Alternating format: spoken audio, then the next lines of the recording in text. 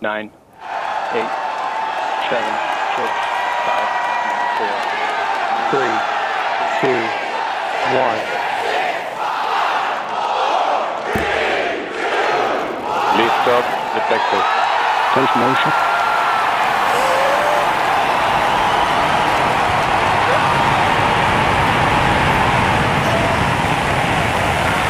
New Glenn has cleared the tower. New Glenn has cleared the tower! Go, way to go! Pushing 7 good engines. 30 seconds into flight.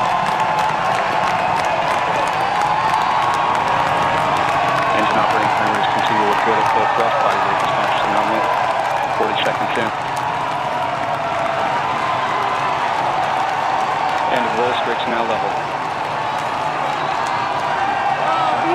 50 seconds into flight, continue to see good engine operating parameters, all set for engines. A clean burn. We're coming up here on max Q, maximum dynamic pressure. This is the hardest point on the vehicle when it comes to the pressures and the speed. We want to see this rocket punch through that max Q. Good TDC control, good MR control. 1 minute, 15 seconds in.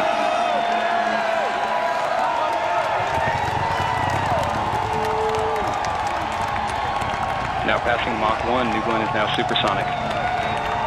Supersonic! And we can hear the 1 minute, 30 here. seconds. Engine operating parameters continue to look good at full thrust. Max Q, maximum dynamic pressure.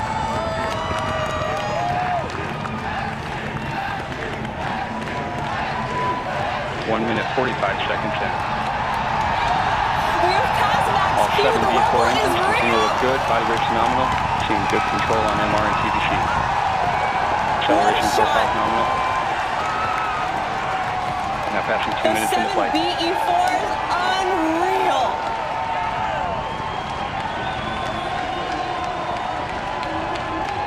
One minute remaining in boost phase. All right, 1 minute remaining in boost phase. You heard our team say. Then we'll hit MECO, main engine cutoff. That's going to lead to a sequence of events.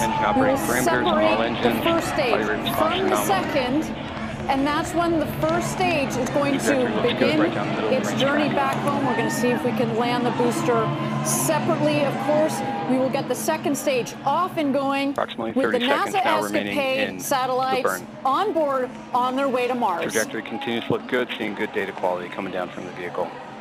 Body rate response Great to hear that good data quality. All 7 engines continue Looking to look nominal. good. Next up, MECO, which is main engine cutoff.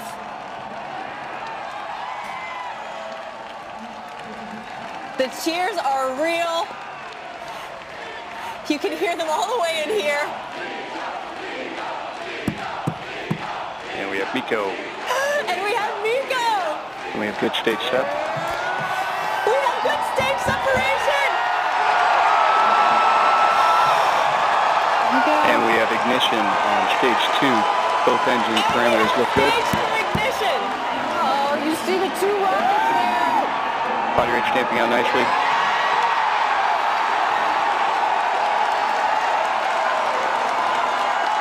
Both B3U engines look good at the high thrust set point. Body rate responses look good. 3 minutes, 43 seconds into flight. Great shot. Look at that view.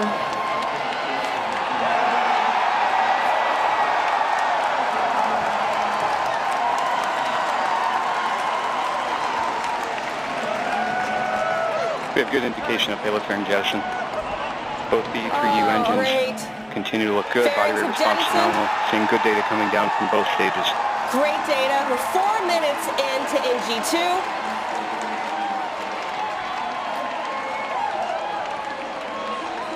And you saw the spectacular view from down from our GS2. Continue to look good. This is a 9.5 minute burn for GS2. 4 minutes, 25 seconds into flight.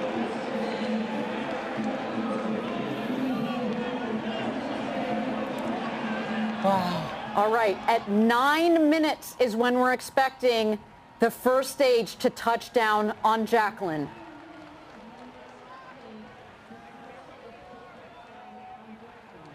Approximately 2 minutes remaining in the GS1 coast.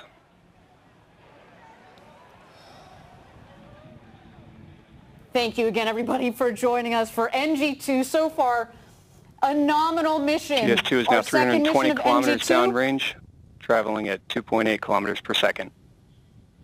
Trajectory continues to look good on both stages. Clean separation, clean fairing right down the middle of the range jettison. track. Engine operating parameters on GS2 look good.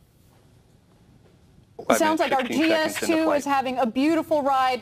The NASA Escapade satellites are exposed to space right now.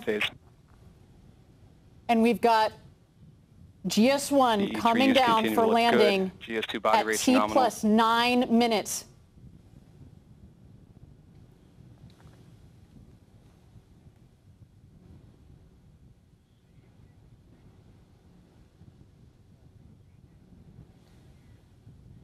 One minute remaining in the GS1 coast. Continue to see good data coming down from both GS1 and GS2. Body rates on both stages look good. The E3U engines look good.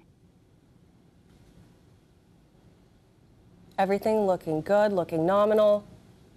Seeing good TVC and and Ariane, MR this control moment on coming up GS2. is an important one. Trajectory It is. continues to look good. We're going to relight the BE4 engines for the re-entry Body burn. rate snowing out on GS1. The exo turn is complete. There you go. It's about 300,000 feet, less than 100 kilometers up there, coming in for a landing on the Jacqueline, 375 miles offshore, waiting for the first time to land Blue Origin's new Glenn booster on the Jacqueline.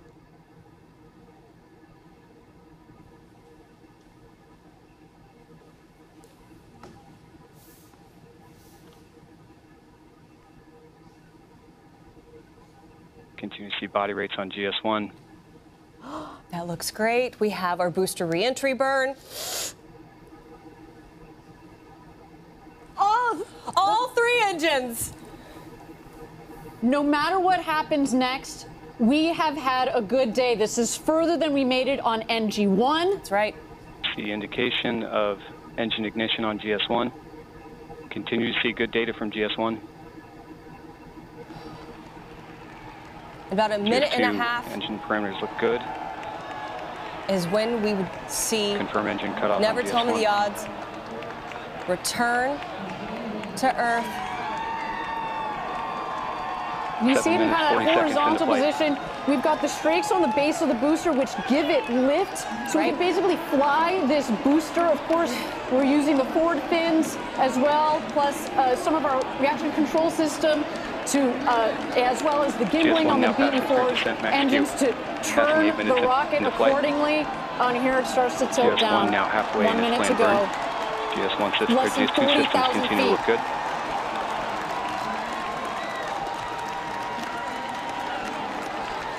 GS2 throttle down complete.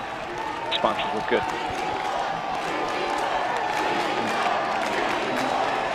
8 minutes, 20 seconds in flight.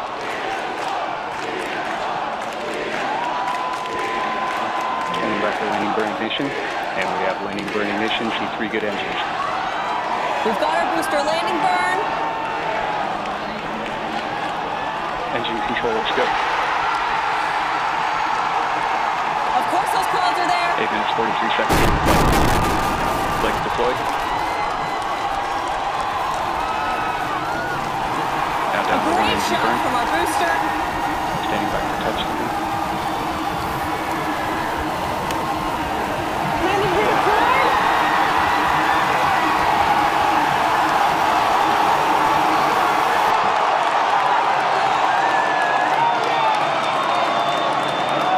Standing by for touchdown. Touchdown confirmed.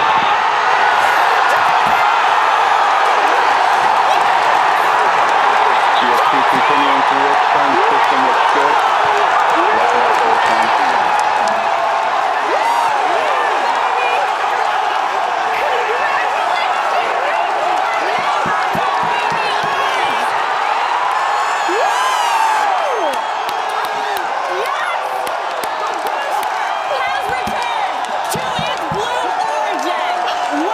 GS2 systems continue to operate well as it's continuing to its planned burn.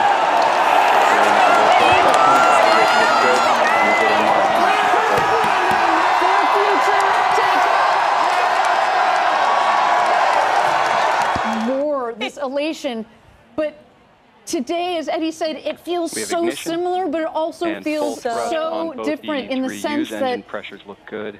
Getting this rocket to space and to be able to reuse this booster is opening a new chapter for Blue Origin. It's opening a new chapter for the space industry. It's opening a new chapter for space as whole, as a not just domestically but internationally, to have more rockets that can be reusable, to have competition on the market, to bring down the cost of accessing space so that our customers, whether it's NASA, whether it's our friends at Amazon Kuiper that have signed up, whether it's Viasat, we want to be able to share this with the world. And as our founder, Jeff Bezos, has said, you know, there's so many organizations that want to go up and access space and use those assets. And he, as an investor, he's seen so many companies that have come to him and said, well, that's nice, but all of these organizations die on the vine unless you can reduce the cost of accessing space.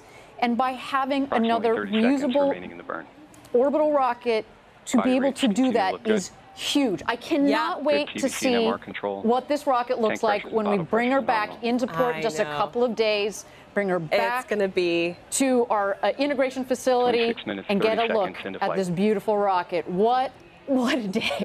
And as we take a look at GS2, right now we are approaching SECO 2, which is second engine cutoff.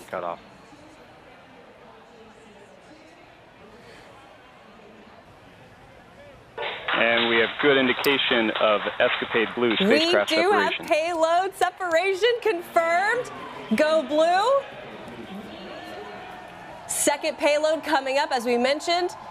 Just about a couple of seconds more here. Standing by for spacecraft 2 set. Oh, beautiful live shot from over 700 miles in space. Confirmed. And gold has separated. Yeah, we not only met our mission objectives today, we exceeded them. That's right. Some of those, just to call them out. We had a clean liftoff. The 7 BE-4 engines, they burn that beautiful blue LNG. I wish we could say that we planned it like that, but no, we use the LNG because it's beautiful. It works really well in these BE-4s. Good launch vehicle data through stage the separation. System. The two stages separated. We then had the second stage that made a nice clean burn to get our payloads into orbit. We safely delivered the payloads. And then, of course, we had the first booster landing ever of New Glenn. Oh, what happened? Did something happen today? Yeah, we had there's that thing that happened. New Glenn came back for the first time ever. These are just incredible feats of engineering. It is very hard to do. I think by now we think that it's just normal. As I said, my child thinks that it's normal, but it is so difficult when you're trying to land. And now the next critical step for our team here will be to get that booster back, look and see how it's performed, and of course, do the refurbishment on it, because we are going to fly that booster again.